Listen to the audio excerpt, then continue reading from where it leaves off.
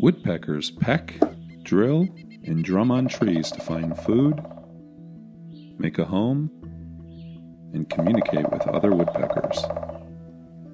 In this example, a pileated woodpecker is seen drilling its characteristic rectangular hole in the pursuit of insects and insect larvae.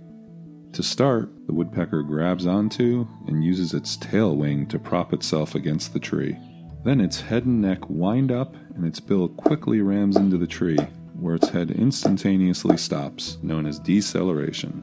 Just like an axe, the rigidity of the bill and skull allow it to chip away at the wood in its pursuit of insect prey.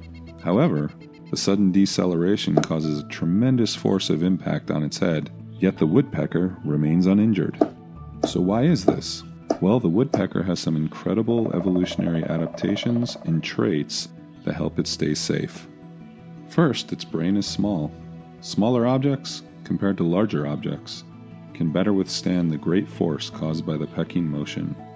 Second, the brain has a comparatively large contact surface area with the front and back of its skull, helping to spread out the force between the brain and the skull.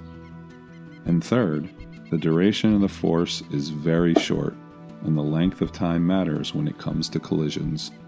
In fact, scientific research and math show that the force is significantly below the point where the woodpecker could get a concussion. Ongoing research also demonstrates other important adaptations.